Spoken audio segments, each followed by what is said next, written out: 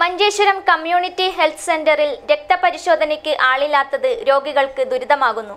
പുറത്തെ ലാബുകളെ രക്തപരിശോധനയ്ക്കായി ആശ്രയിക്കേണ്ട ഗതികേടിലാണ് ഇപ്പോൾ രോഗികൾ. നമ്മുടെ കാസർഗോഡ് ഇനി കസറും.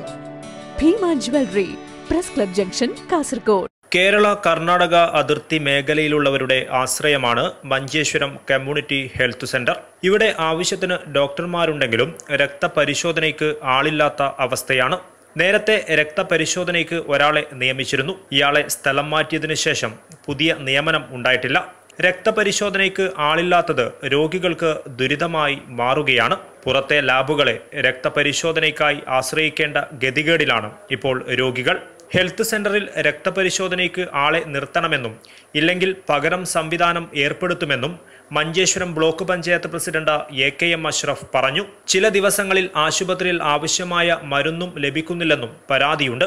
മഴക്കാലം തുടങ്ങിയതോടെ ഒരുപാട് സ്ഥലങ്ങളിൽ നിന്നാണ് രോഗികൾ ഹെൽത്ത് സെന്ററിൽ എത്തുന്നത്.